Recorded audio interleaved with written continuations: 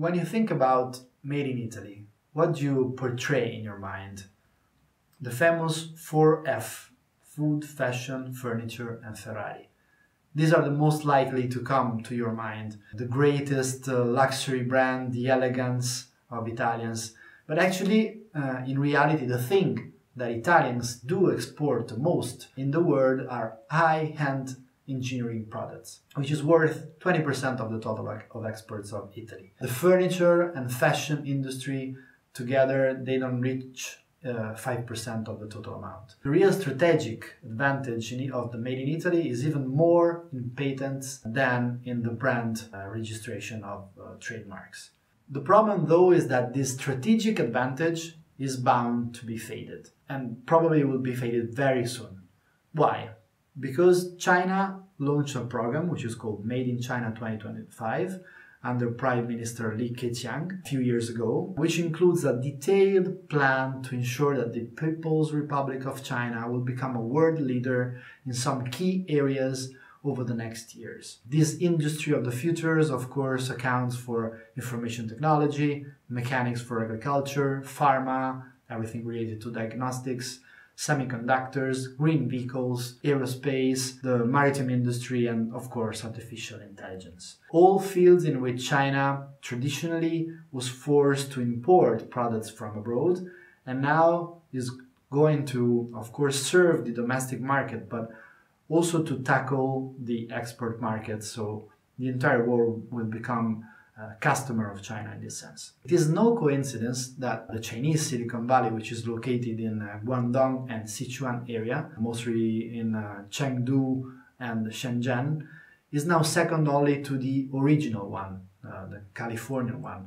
And it has already trespassed, for example, Israel, which was the second most important Silicon Valley in the world. And it is not by chance that it has been announced recently that from the next year, artificial intelligence will be a subject starting from the primary schools in China. So we're not talking about 30-year horizon, we're talking in the very short term.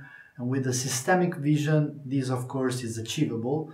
And this systemic vision is possible to be applied only in countries without the validation of the mechanism typical to democratic systems. So this is a first direction, but there's another one too. We're not talking about artificial intelligence in this case, but in more marketing one. So the brands. So up to now, we have been, of course, talking about China just as the factory of the world. But now the first important major brands have been facing the entire market of the world. So there's a much more sense of appeal towards Chinese brands like Huawei, for example, which is not by chance the CFO and the daughter of the founder, Meng Wanzhou, was imprisoned actually recently because there's also a kind of war related to that. But also the case of Suning, which is quite popular now also in Europe, in Italy, after they bought the football team of Inter Milan. So Chinese products will not just be more advanced from a technological point of view, they will be more beautiful and more exportable.